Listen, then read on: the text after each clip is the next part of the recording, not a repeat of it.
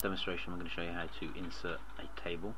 Depending on which WYSIWYG you've got, click on the icon that says insert table. We'll select the rows and columns, cell padding, cell spacing, border thickness.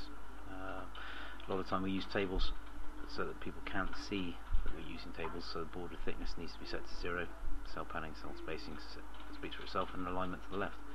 Once we do that, we'll see that the table doesn't actually show.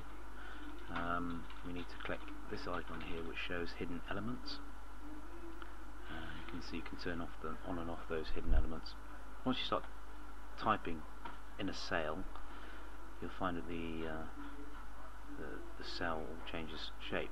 Now you can't, like in Word or anything else, sort of grab hold of those cells and drag them to where you want them to be. You have to put some content in them first, and you'll see here as I put 5 headings in across the top, they've all spaced out equally. Now we can colour in those headings individually, or we can select the whole group and use the colouring tool to change the colour of all of them.